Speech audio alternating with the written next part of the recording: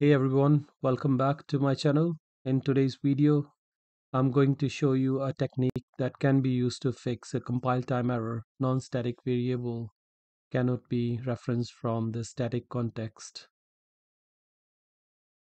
So this is very simple program. This is new class, and in this new class what we have this method which just add two numbers a and b and return a total into integer.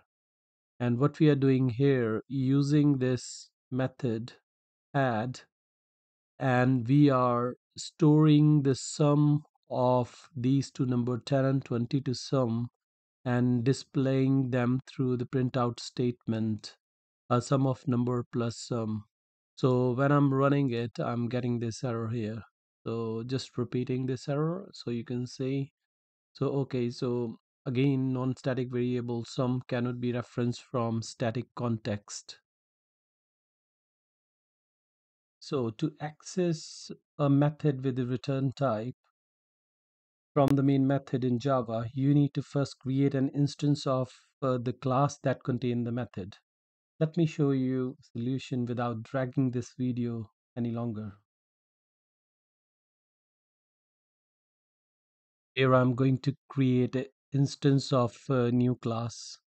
So let's do it. Okay, so new class object, new new class is very basic. So what we will do here, so we're gonna say int sum and object.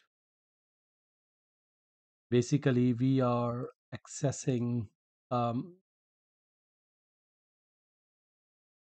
this add method through this instance, and we don't need this sum here anymore because we already declare within our main block. So if I run this,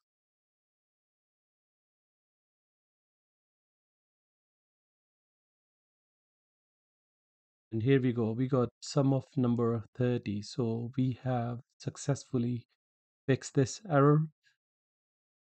So I hope you like this video. If you want to see more videos like this, make sure to hit that subscribe button below.